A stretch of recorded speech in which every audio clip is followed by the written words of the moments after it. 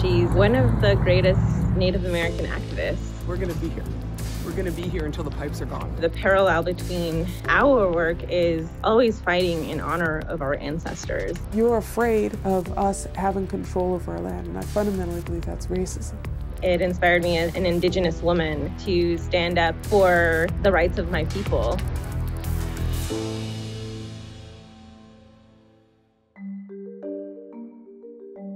Growing up, I heard stories about Winona LaDuke and what she did and how fierce she was. Our tribe has more stringent environmental laws than the state of Minnesota and the federal government. But you're afraid of us having control over our land, and I fundamentally believe that's racism, because they don't believe that we could handle our land. Bonjour and Dinaway Maganatuk. That's hello, my relatives, in my language.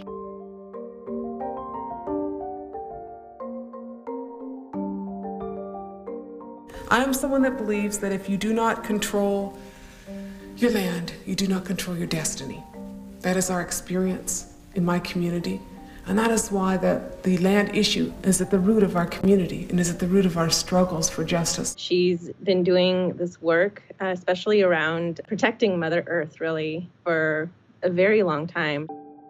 We have to continue that fight because as the first peoples of this land, we've lost a lot. We've given up a lot. A lot of what she talks about out in the world is grounded in culture. And that's something that I do my best to keep in mind when I'm talking about the change that we can make.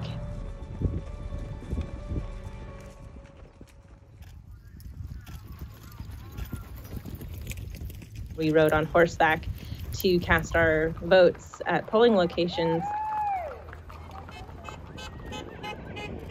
We're coming off the 2020 elections facing the most voter suppression legislation we might ever see, and it impacts Native communities. I think the parallel between my work and Winona LaDuke's is always fighting in honor of our ancestors and for the next 7 generations.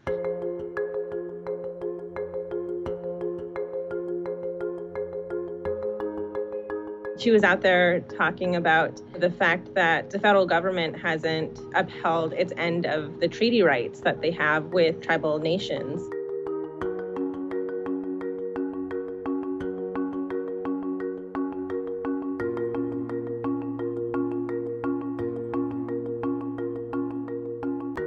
The government believes so much in manifest destiny. They stole lands of our ancestors. The federal government has an obligation to uphold those treaty rights. It is not just about money or land, it is also about your identity. You know, it's also about knowing who you are and having some ability to control your destiny and your dignity. And generations of people fight for that.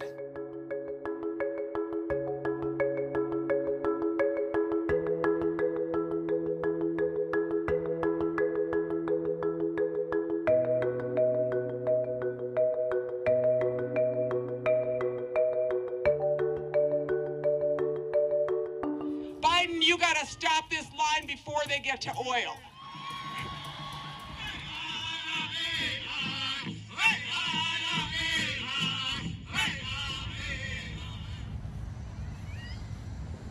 We're going to have to be here till the pipes are gone and the oil is done. And we're going to be because we've been here 8,000 years and Enbridge has only been around for 65, so we're going to be here. The Anishinaabe people up there, which is Winona LaDuke's tribe, formed camps up there to protect their water and their land up there. Here we are on the Willow River where Enbridge is seeking to cross the river by digging underneath it, but we, the people, are here in the river because the rivers belong to the fish, they belong to the animals, and they belong to the people, and they don't belong to Enbridge. These are harsh, cold months, and they're still up there protecting the water, just as we all did back in 2016 at Standing Rock.